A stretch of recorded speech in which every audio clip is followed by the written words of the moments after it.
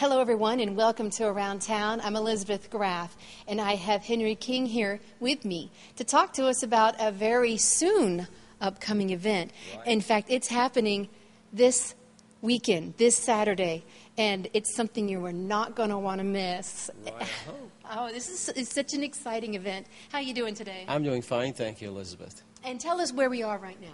Well, right now we're in the chapel of Jefferson Street Baptist Church for this interview. Yes, and it's a beautiful church too. We're in the chapel, and it's small, but it's nice, quaint, comfortable feeling in here. Right, I think so. Yeah. So let's tell everyone what's coming up this Saturday here in Dublin. This Saturday in Dublin is the 11th appearance of the Atlanta Pops, sponsored by the Dublin Lawrence Arts Council. This is our first offering for the season, and it is at the Theatre Dublin at 7:30 this coming Saturday. Mm-hmm. Now, how can people get tickets to this? People can either get tickets at the door, or they can call the theater for tickets, or they can contact Sue Ella Mullis, Mrs. Dawn Mullis, and she is our membership chairperson. Okay. All right, and we got the numbers right here for you, for anyone who's interested. Now, explain to those who are unfamiliar with the Atlanta Pops. I can tell you it is music, it's an orchestra, and it's beautiful music. Absolutely, and they have been coming here for quite a while. They do a large variety of music, and it's always entertaining, always exceptional. Mm-hmm. Their director actually is coming from Nevada. Wow. He is Jason Altieri, and he has directed for several years. He is a very entertaining director. He relates to the audience, and he's very kind of flashy in his appearance. Well, see, that really, keeps the audience It attention. involves them, yes. Definitely. And not just the music, which I'm sure is fantastic. It is. But when you have someone up there that is entertaining, it's like a bonus. It is. It certainly is. And he is that way. Now, this is the 11th year in a row Right. that they've been coming here in Dublin. How did that get started? I'm pretty Well, sure you had something to do with I it. had a little bit to do with it.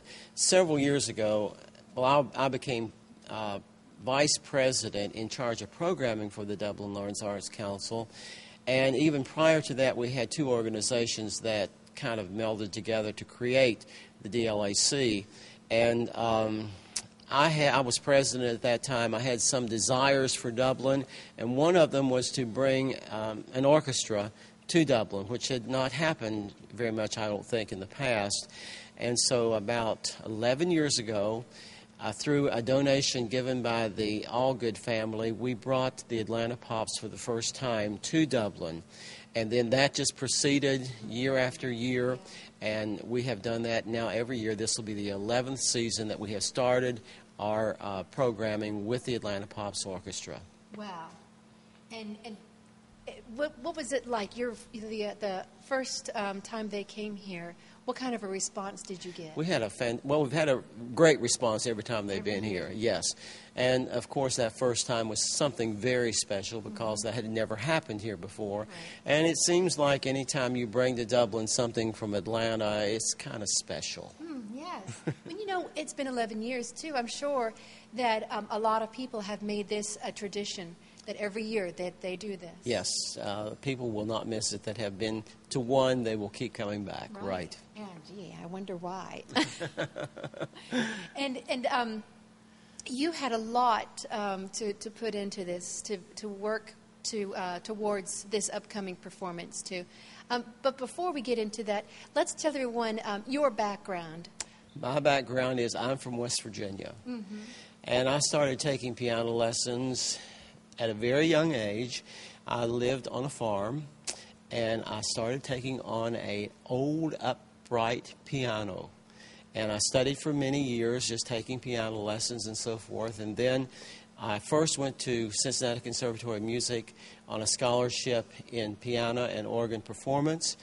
Then I taught piano for 10 years privately and went back to Marshall University in Huntington, West Virginia, and got a degree in vocal and instrumental music, and taught in the school system there in West Virginia for several years before going into what you would call full-time ministry. Right.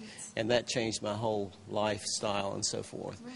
And that's eventually what led to Dublin, Georgia.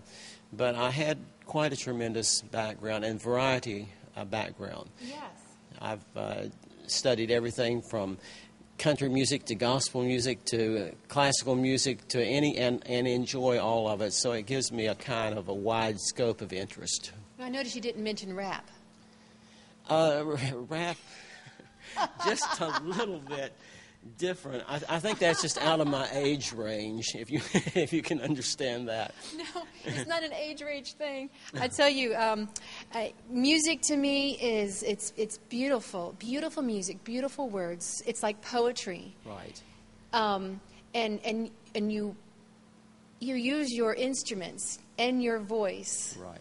To portray that too. You do. The instruments are used, I think, to create beautiful music. Yes. To me, the vocal music is to get across whatever message that is, be it Right. popular music or religious music or whatever. It's the expression of the vocal that gives the message to people. Yes. I think that's important. To me, that's important anyway. Oh, it is. Now I want to go back. Okay. You said that you started playing on an upright piano. Yes. On a farm. You lived on a farm. I did. So you had chores, right? You had those farm chores to Well, do? yes, we had things to do like that. I never dreamed that one day, and I just never dreamed that one day I would be on the stage with the Atlanta Pops Orchestra. So that's what we're going to, guys. Mr. King here is going to be performing, and it's going to be really exciting. How did you get involved in performing with the Atlanta Pops? Well, I became friends with the promoter, and I've used them for several things like fundraisers. We have a thing that I started several years ago called the Crescendo, and it's at the Dublin Country Club, and that's our major fundraiser for the year. And Mr. Altieri, who is our promoter, I've used several things from him and got to know him really well. And he got to know me. He's heard me play and so forth. And he invited me to be part of this year, which caught me totally by surprise. I did not expect this to happen. Wow. And I have directed an orchestra, but I've never actually played like this. So I'm a little bit maybe nervous. I'm sure your first response was, what? And no? And then maybe after that was, No. You bet. I had to think about it a little bit first. I bet. Because it requires a little bit of practice. And I only get one chance to practice with them, and that's Saturday, the day that we do the performance, is the only time that I'll have to be with the entire orchestra. So that causes perhaps a little bit of stress. Ooh, yeah. Oh, boy. It's going to be, I can't even imagine. You'll be up there, and I'm sure they have had plenty of times I don't know. with the orchestra to practice, and here you are. Here I am, last minute, first timer.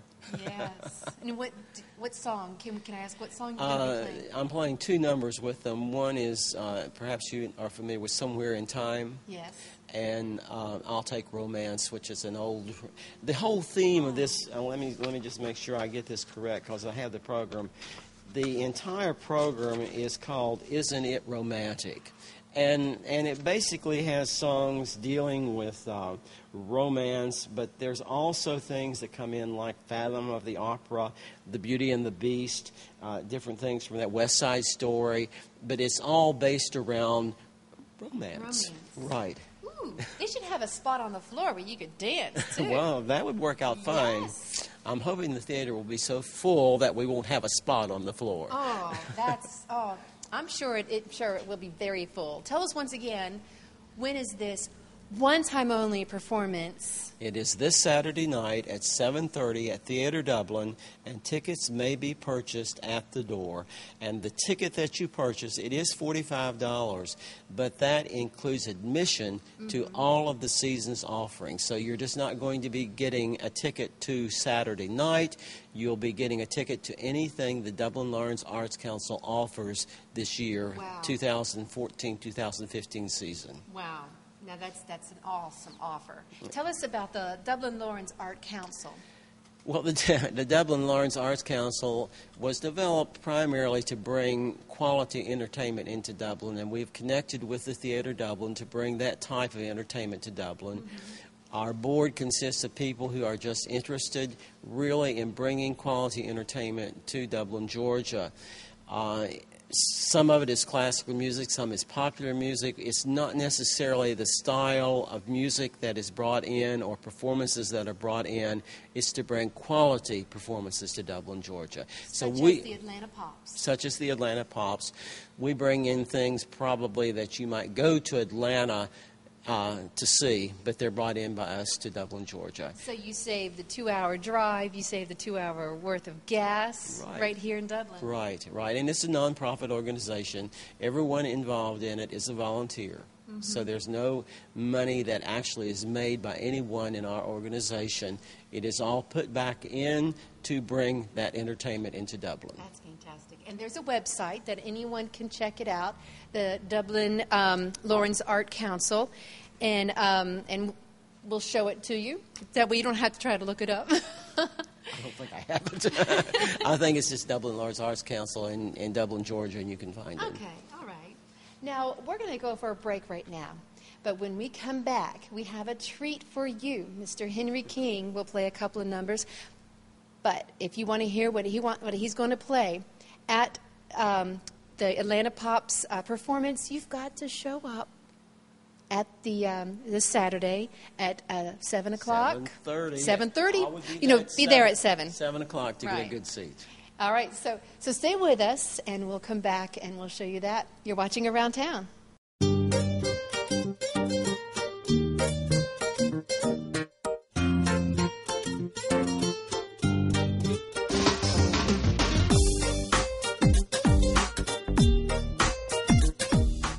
Since our founding, Roach Farm and Garden believes in some simple things: quality service, the best products for today's gardener, and the knowledge and experience it takes to make your next outdoor project a success. When you shop with us, we put you first. We guarantee excellence from our team and the best shopping experience. At Roach Farm and Garden, our heritage continues. We like to think of it as just doing business the right way. Roach Farm and Garden, serving you in 2 convenient locations.